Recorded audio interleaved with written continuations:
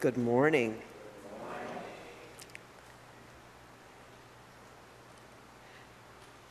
Let's take a moment to breathe deeply.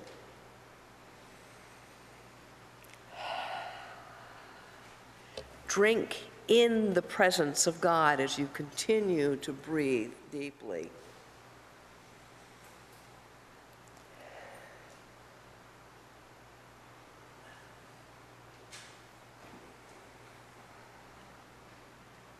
Listen to the silence.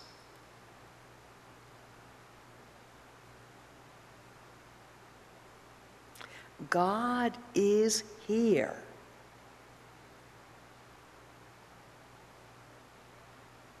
Turn your hearts inward. Reflect on all that God has done for you, for your family, for this church.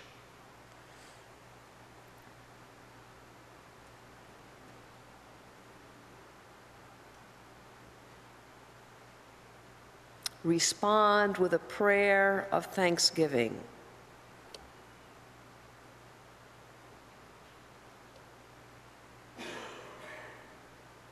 Let us come and worship God together. Praise to the Lord the Almighty.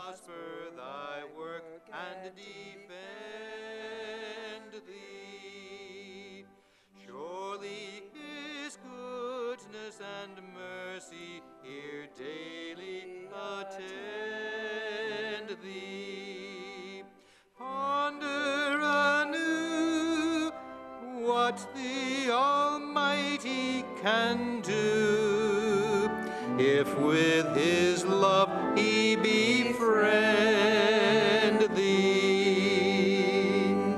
Praise to the Lord, oh let all that is in me adore him.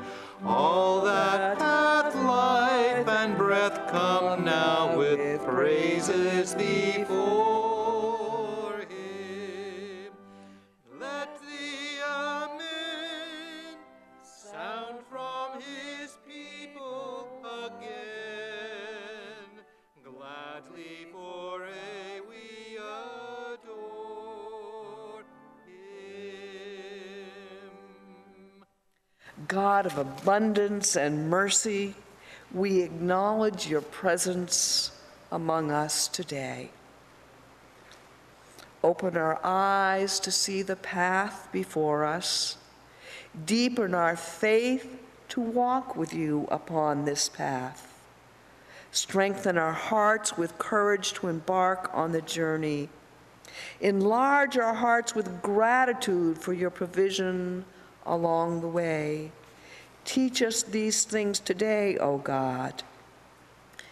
In Jesus' name we pray, as he taught, saying, Our Father, who art in heaven, hallowed be thy name. Thy kingdom come, thy will be done, on earth as it is in heaven. Give us this day our daily bread, and forgive us our debts as we forgive our debtors. And lead us not into temptation, but deliver us from evil. For thine is the kingdom, and the power, and the glory forever. Amen. Psalm 119, only verses 105 to 112. Your word is a lamp to guide my feet and a light for my path. I have promised it once, and I'll promise it again. I will obey your righteous regulations. I have suffered much, O Lord. Restore my life again, as you promised. Lord, accept my offering of praise, and teach me your regulations. My life constantly hangs in the balance, but I will not stop obeying your instructions. The wicked have set their traps for me, but I will not turn from your commandments. Your laws are my treasure. They are my heart's delight. I am determined to keep your decrees to the very end. You may be seated.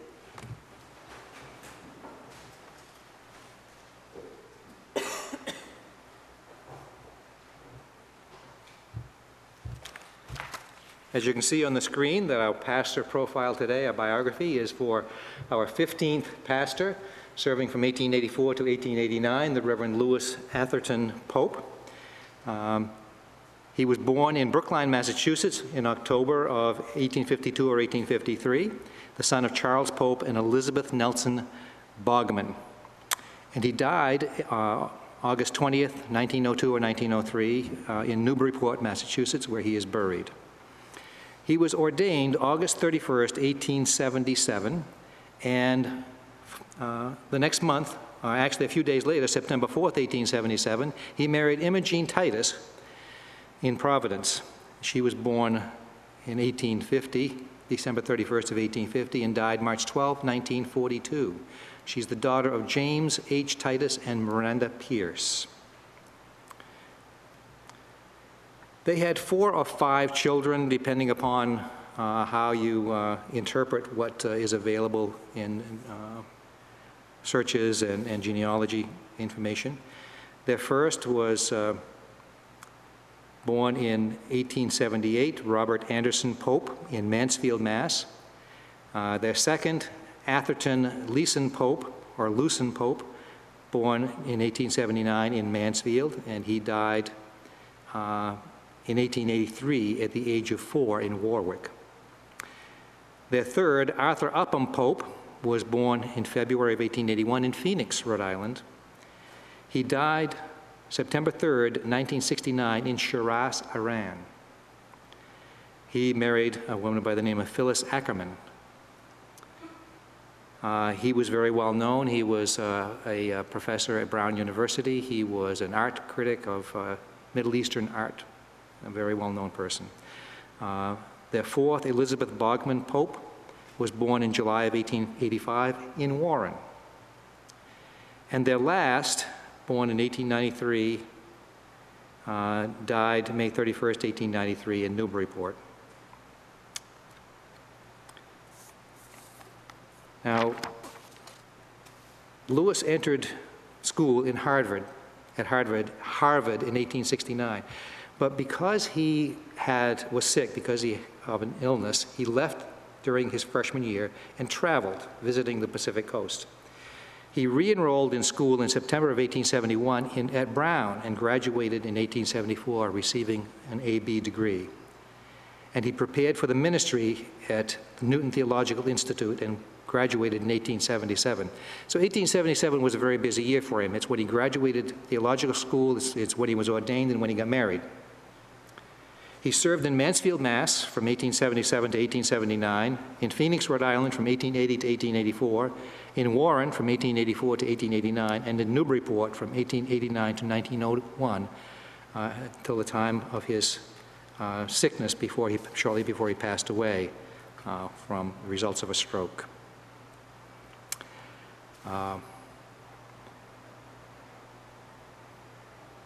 When he resigned from Warren, the church was reluctant to let him go. They had a vote and they asked him to stay, and he said, "No, I can't. I need to follow God's will in my life and accept the call to Newburyport."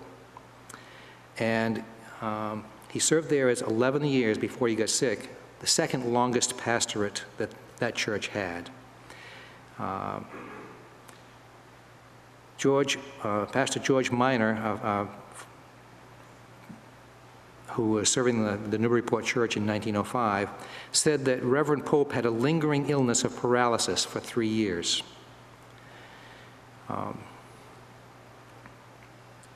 He resigned when it was determined he had no hope of recovery. He was 50 years old when he died, and Minor also said to him, "No one who had ever served the church put more heart and life into his work than Mr. Pope. He was vigorous, energetic, impulsive, generous by nature, no limit of devotion to his work. He had unbounded sympathy and a spirit of hopefulness, that his life was full of helpfulness to the poor and the unfortunate. The house of worship was renovated at considerable expense, and he raised the money to pay for the indebtedness. He was much accomplished in his pastorate. Among those accomplishments were the improvement in the vestry and the development of a method of systematic giving and the compiling of a church manual in 1886. Those were things that happened while he was here. And he also, when he was in Newburyport, founded the Newburyport Choral Union. Now, the pièce de résistance. He is Esther's 6th cousin, 6 times removed. There you go. The Reverend Louis Atherton Pope.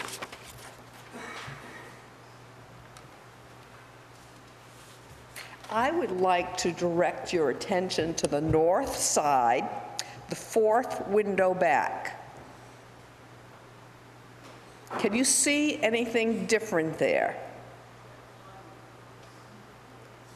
It's foggy because we have the window from downstairs is up in front of that second. So we have airflow today that probably none of you in your life have experienced here.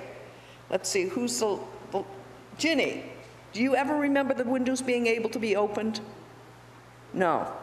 So, all of you who are the same age, but you grew up here. The others didn't grow up here. So the men at the men's breakfast worked on that yesterday, as well as a few other things, so that we could have airflow within our church. I would like to remind you that if you have not filled out a church directory form, there are some in the narthex that we are trying to keep our directory up to date, and if you could fill that sheet out and give it to Kevin, myself, or even have it put by one of the worship and growth people into the white basket so that it can get to the office, it would be very helpful. We also have our banquet meal. If you signed up early, you need to give us one that says what you're going to eat. If you have not signed up yet, we'd like you to do that. Our cookout will be held on Saturday the 19th. I looked ahead to the next day. Children's Day has been postponed again. We will have it on August 24th. Our special speaker will be Navy Lieutenant, correct? Johnny Cazot. also Sunday school teacher, but I put because we were planning to have a Navy chaplain speak that Sunday, and that hasn't come about, so we're going to have a Navy doctor do it instead. And the governing board meeting will be Monday at 7 in the Jarrah building. Monday the 21st, so not tomorrow. I have tomorrow to do the agenda, or this week to do the agenda. Are there any other announcements this morning? Then Jacob gave Esau some bread and lentil stew. Esau ate the meal, then he got up and left. He showed contempt for the rights as firstborn. If the ushers would come forward and receive our morning tithes and offerings.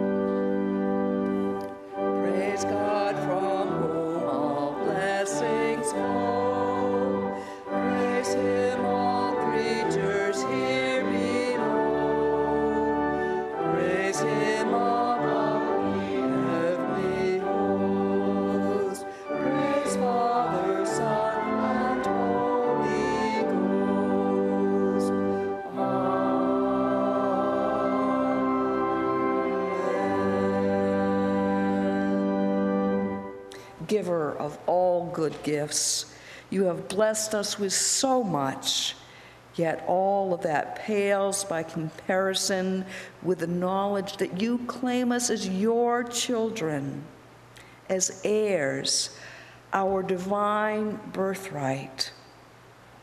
Too often we have overlooked or ignored that gift. As we present our tithes and offerings to you this morning, help us to freely let go of all we possess and that possesses us, and hold fast to the birthright that is our greatest gift. In Christ's name we pray. Amen. Let us sing together, Hymn of Promise.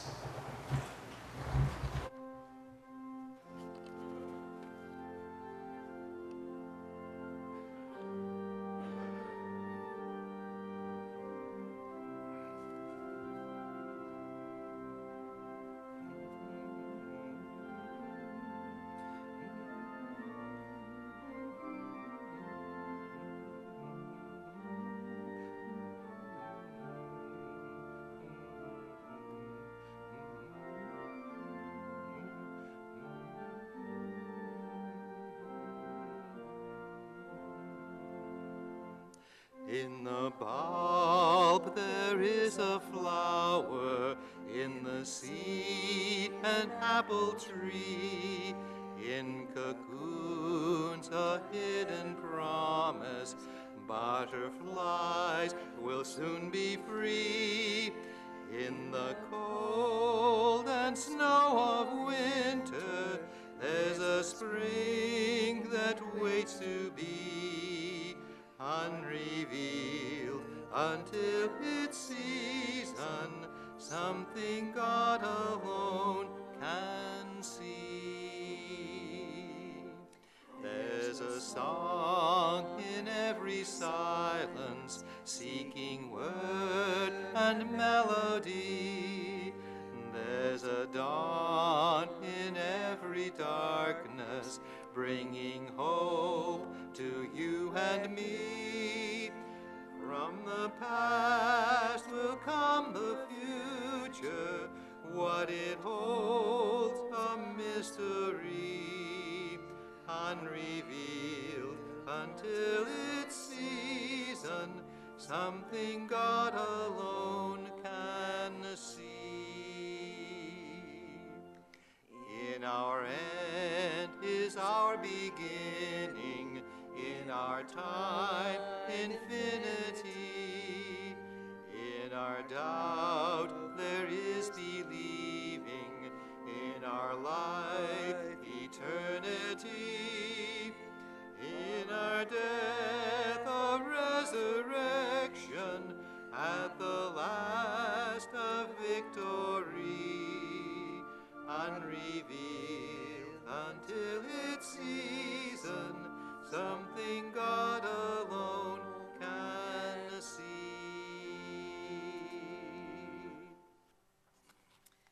I would also like to remind you that G20 will be here this afternoon for their concert. Michael, would you like to say something about G20? All I can say is, please come, because they're probably one of the most amazing vocal groups you've ever heard. The Rockefeller, and I have a little bit in it because I've got a brother that's three nephews ever. But just an amazing group. They've won a lot of awards throughout the East Coast, some national awards. So please, if you could, come support them. You'll really, really enjoy it.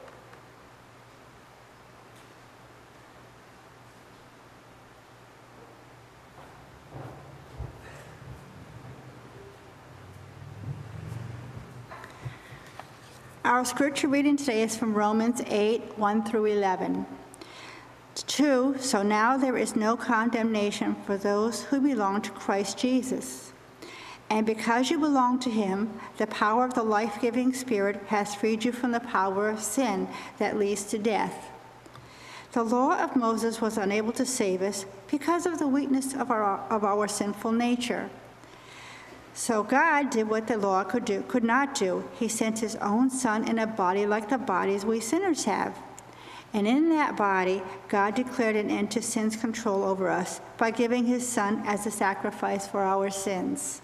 He did this so that the just requirement of the law would be fully satisfied for us, who no longer follow our sinful nature, but instead follow the Spirit.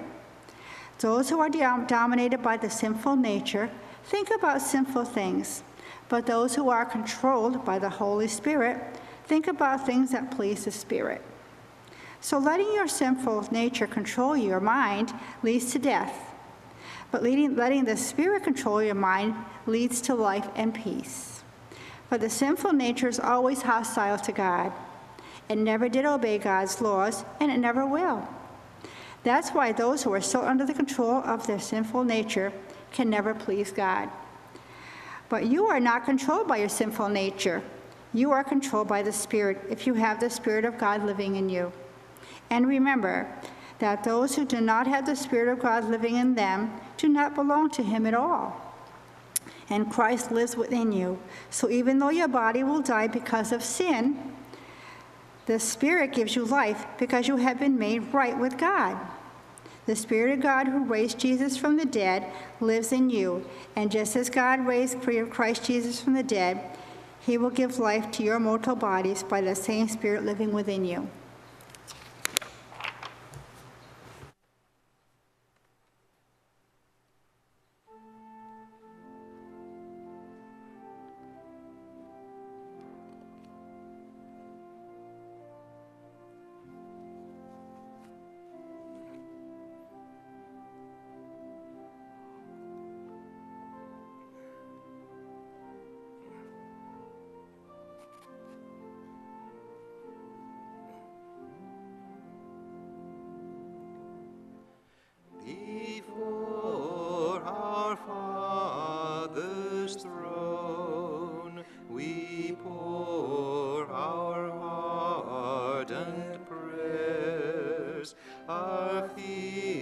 our hopes, our aims, our one, our comforts and our cares.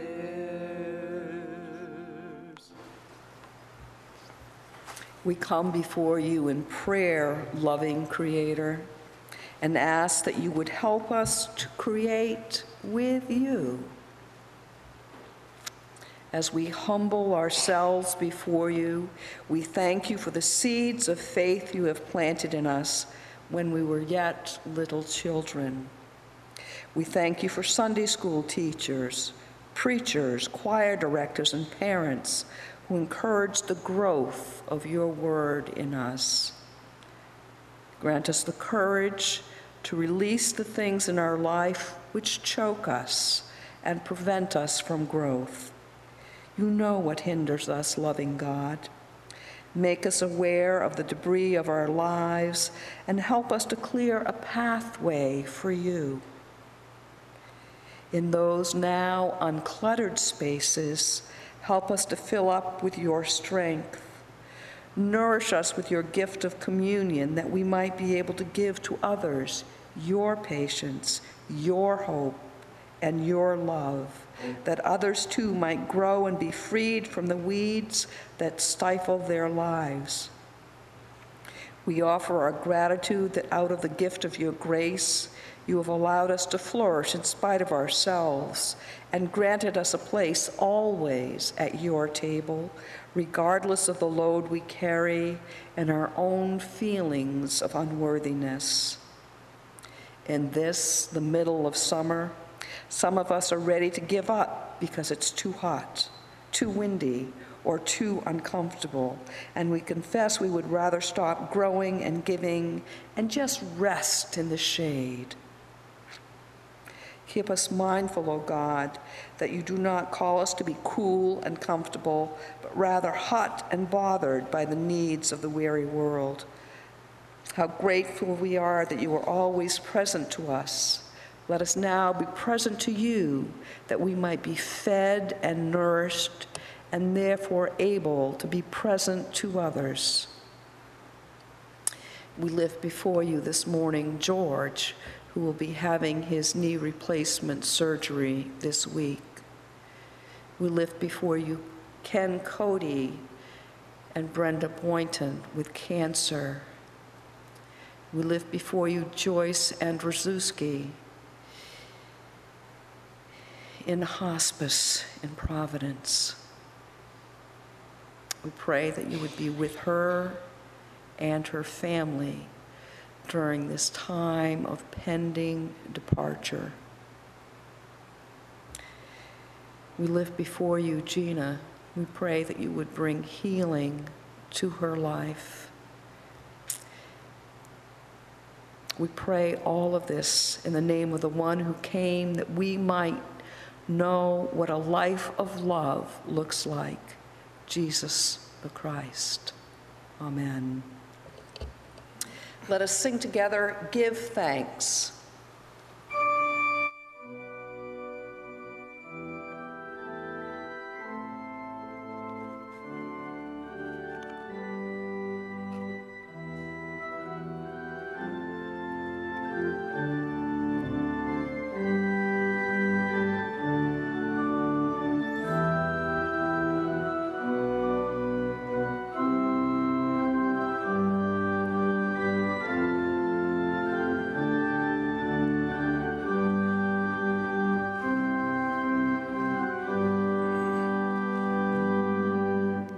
Give thanks with a grateful heart. Give thanks to the Holy One.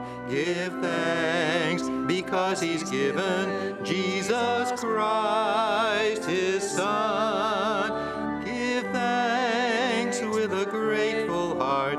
Give thanks to the Holy One. Give thanks because he's given Jesus Christ, his Son. And now let the weak say, I am strong. Let the poor say, I am rich, because of what done for us. Give thanks with a grateful heart. Give thanks to the Holy One. Give thanks because he's given Jesus Christ, his Son. Give thanks. Give thanks. Give thanks with a grateful heart. Give thanks to the Holy One. Give thanks because he's given Jesus Christ, his Son. Give thanks with a grateful heart. Give thanks to the Holy One. Give thanks because he's given Jesus Christ, his Son. And now let the weak say, I am strong. Let the poor say, I am rich, because of what the Lord has done for us. Give thanks with a grateful heart. Give thanks to the Holy One. Give thanks because he's given Jesus Christ, his Son. Give thanks. Give thanks.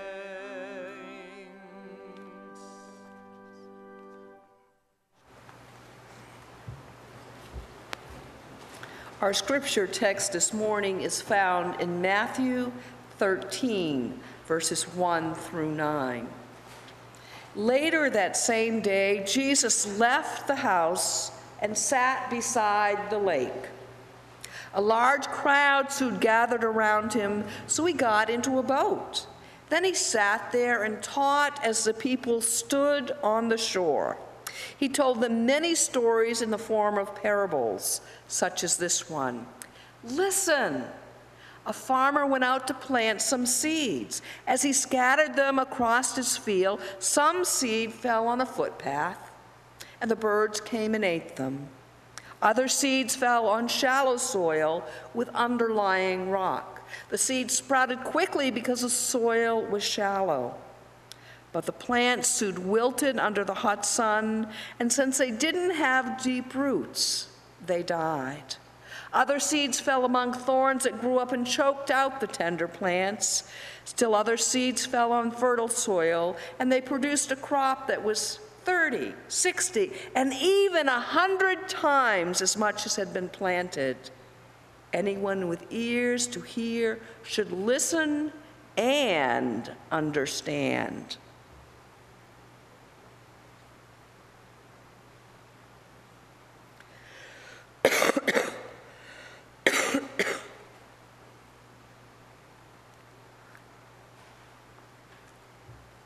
My 4th of July rain cold is not completely over. Mary Poppins, Indiana Jones, Hamlet, Tom Sawyer, Ebenezer Scrooge, Jane Eyre, Elmer Gantry, Madame Bovary, Sherlock Holmes, Tom Joad, Atticus Finch, Holden Caulfield. How many of you recognize those names? What do they have in common? Although they're famous, none of them are real except in the pages of literature. They're fictional characters. This doesn't mean they're not influential characters. It only means that they never really lived, like the sower in today's lesson. Time magazine did a I'll explain it later, about the most significant person who ever lived. Numero uno in all of human history. Who is it? You know. The answer you're thinking is the correct one. Who is the most important person who lived on earth? Jesus, okay. When Time magazine tackled this question, they used a computer to aggregate millions of traces of opinions the way Google ranks web pages. The top results were not terribly surprising. 1, Jesus. 2, Napoleon. 3, Mohammed. 4, William Shakespeare. 5, Abraham Lincoln. Going down the list got a bit more controversial. For example, Ronald Reagan at 32 beat out Apostle Paul at 34, and they both crushed St. Peter at 65. For our Presbyterian family, John Calvin is 99 out of 100. All of these folks are real people, of course, but who would be among the 100 most influential people who never lived? People who never took a breath except in the pages of fiction. Time magazine produced a book about these folks as well. Some of them are better known to us than actual historical figures. Sherlock Holmes, Wonder Woman, Ebenezer Scrooge, Betty Crocker, Don Quixote, Rosie the Riveter, Captain Ahab, Mary Poppins, Indiana Jones, Romeo and Juliet. All influential, all very significant, but none of them had a life. They only got a fictional life because someone created them. Fiction.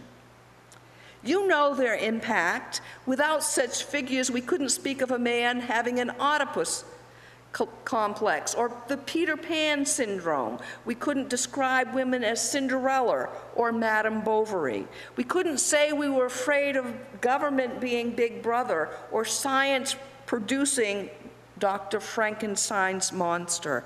Our lives are richer because of these people who never lived. The Bible contains quite a few of these characters as well. The prodigal son comes to mind, but the sower, or as we read this morning, the farmer, is another fictional character created by Jesus, one of the most significant figures from his wide-ranging collection of parables. And unlike a cultural character such as the Marlboro Man, the sower has spiritual depth. No one else comes close except for perhaps the Good Samaritan and the father of the prodigal son. People are included, not surprisingly, in Time's top 100 of people who never lived. Jesus faces a large crowd of admirers by the Sea of Galilee, so large that he has to step back. And then he teaches from a boat while the people stand on the beach. And if you want to stand the rest of this service, they stood, crowded shoulder to shoulder, listening to Jesus. Matthew reports to us that he tells them many things in parables. Such stories do more than communicate information. They engage people, bringing them in, sometimes delight and move them, and always force them to dig beneath the surface to understand what is being said. In his reflection on the parable of the prodigal son in the Time book, sports writer Sean Gregory notes that the story is so simple, so direct, a piece of literature that sparks your imagination. So is your imagination ready to work? Listen, says Jesus, a sower went out to sow. We can visualize the sower in the field, and as we do so, our imaginations are sparked. And as he sowed, some seed fell on the path. Birds came and ate them up. Notice that the sower is just tossing the seed. He's not digging holes and then covering the seeds with dirt. When some seeds hit the path and are gobbled up by the birds, he just keeps on sowing. Other seed fell on rocky ground, says Jesus. Where did they Where they did not have much soil, they sprang up quickly, since there was no depth of soil. But when the sun rose, they were scorched, and since they had no root, they withered away. The sower does not seem to care where the seed goes, throwing it on completely inhospitable, rocky ground. Not surprisingly, those seeds do scorch and die. But the sower just keeps on moving, and Jesus said, other seeds fell among thorns, and the thorns grew up and choked them. Other seeds fell on good soil and brought forth grain, some 100-fold, some 60, some 30. Let anyone with ears listen. Finally, as we just read, a few of the seeds hit good soil, and voila, they bring forth grain in enormous quantities. What strikes you immediately about the character of the sower? He seems a bit careless, doesn't he?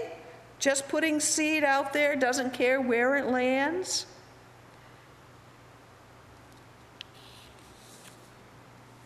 Professor of New Testament theology Donald Jewell says the farmer in our story is not overly cautious. He throws seed everywhere, apparently confident that there will be a harvest in spite of the losses. He simply keeps sowing his seed, believing that growth will come. So what does the sower tell you about Jesus? This influential person who never lived has something to teach us about the most significant person who ever lived. Jesus is not cautious about where he preaches and on whom he invests his time. Jesus simply keeps sowing the word of the kingdom of God, even though it lands on religious people who wonder if he's possessed, on disciples who struggle to understand him, and on at least one rich young man who could not part with his possessions in order to follow Jesus. The sower keeps sowing, and Jesus keeps spreading the word. Oops, I didn't mean to do that. Jessica, can you back that up for just a moment? In many ways, Jesus is like Atticus Finch, one of the top fictional characters in history, the hero of Harper Lee's novel To Kill a Mockingbird. Atticus surpasses the assessment of his daughter Scout. In the opening pages of the book, she says that she and her brother Jem found our father rather satisfactory. In fact, he's much more than satisfactory. He's wise, patient, forgiving, and even brave. Time editor David von Dreil says that Atticus is the one man who will do what is right when the world says he's wrong. Atticus is a white lawyer who defends a black man in a racist southern town. As a character in the novel says to Scout and Jem, there are some men in this world who were born to do unpleasant jobs for us. Your father's one of them. Atticus stands up for justice when we would be much easier to let the standards of the community prevail, and yet he isn't alienated from those neighbors with different standards. Writes von Dreil, he loves his backward, racist, fearful community, even as his heart breaks over its shortcomings. Wise, patient, forgiving, and brave. A man to do unpleasant jobs for us, and who loves us completely, even as his heart breaks over our shortcomings. Who does that sound like to you? It was Atticus in the book. But that's how Jesus works with us. The parable of the sower teaches us that Jesus throws good seed everywhere, knowing that most of it is going to be destroyed. And as followers of Jesus, we should be doing ministry and mission in the same way. Perhaps the same careless abandon should characterize the church's ministry, suggests Donald Jewell. Speaking gracious words without carefully calculating the potential for success. This means welcoming others as Jesus has welcomed us, and preaching a message of unconditional love and unlimited grace. Do you know that every time you put someone down, that you may be moving that person farther and farther away from the kingdom of God? Jesus calls us to be faithful to him and to the kingdom of God, not to be successful in a worldly sense, not to have other people think well of us, but to be doing God's word. But there is more to this parable. When Jesus explains the meaning of the story to his disciples, the focus suddenly shifts from the sower to the soil. In fact, you could even call it the parable of 4 kinds of soil. When the emphasis is on the soil, the message is that we should all be good soil. People who hear the word of the kingdom of God and understand it. Jesus promises that the person who does so bears fruit and yields in one case 100-fold, in another 60, and in another 30. When you hear the words of the kingdom, don't be like the path which is susceptible to the evil one, who comes and snatches away what is sown in the heart. Don't be the rocky ground in which the plant has no root and endures only for a very short while. And don't be thorny soil in which the cares of the world and the lure of wealth choke the word, and it yields nothing. In other words, don't be Don Draper, another of the 100 most influential people who ever lived. This Mad Men protagonist illustrates perfectly the dark side of worldly success. But here is the problem with the parable of the 4 kinds of soil. Soil is completely passive. It simply sits and receives the word. It cannot choose on its own to be good or choose to be bad. It takes the farmer to prepare the soil. Are you a farmer or sower today? If you saw a farmer ordering his field to be good soil, you would think that he was a little bit off his rocker. So what is it that Jesus commands us to do? In a word, listen. Then he follows that by listen and understand. Don't let the word go through and out the other side as you listen. Ruminate on it in your mind until you can understand. Listen is what Jesus says at the beginning of the parable, and it's certainly something that we can do as active rather than passive disciples. Listen to the story of the sower and learn that Jesus is incredibly generous in the way that he shares the word of the kingdom with all people of the world. Listen and learn that God's word is incredibly fruitful, that a great harvest is guaranteed. Listen and learn that the coming of the kingdom of God isn't something that we can control. Instead, everything depends on what God will do. In our adult class today, we knew the depression, the despair that comes when you're at the end of the rope. But we saw Jesus step in and make a difference, lifting this despair, throwing it away. The sower reveals to us that Jesus is in charge, spreading the word of the kingdom. Our job is to trust what he is doing and share his message with joy and with generosity. If we do, we'll be feeling the influence of the person who never lived, the sower, will also be following a Savior who really lived and died and then rose to be with us forever. Today, he can still come to us, whether we're depressed, at the end of our rope, or any stage along the way, and make a difference in our lives. Let us pray. Lord, we come to you with grateful hearts for all that you have done for us, for all that you have done for your people, that you call us your children. You have given us a birthright.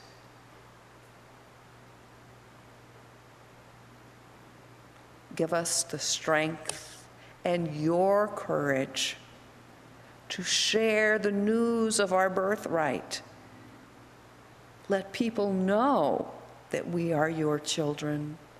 Let people know that they can also be your children, that you will be present with them any moment that they are willing. In Jesus' name we pray. Amen. Let us sing together, Pass It On.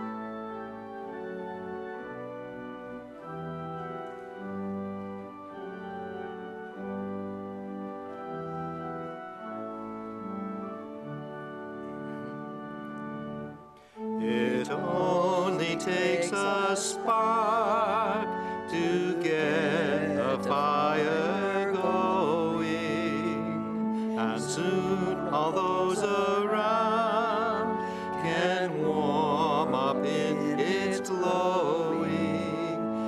That's how it is with God's love. Once you've experienced it, you spread his love to everyone. You want to pass it on. What a wondrous time is spring, when all the trees are budding, the birds begin to sing, the flowers start their blooming. That's how it is with God's love. Once you've experienced it, you want to sing. It's fresh like spring. You want to pass it on. I wish for you, my friend, this happiness that I found. You can depend on him. It matters not where you're bound. I'll shout it from the mountaintop. I want my world to know the Lord of love has come to me. I want to pass it on. My friends, go forth from this place, nourished by the gifts of God's love through Christ our Lord. So loved and so nourished, may we love and nurture others, so that the kingdom of God may come. Amen. Amen.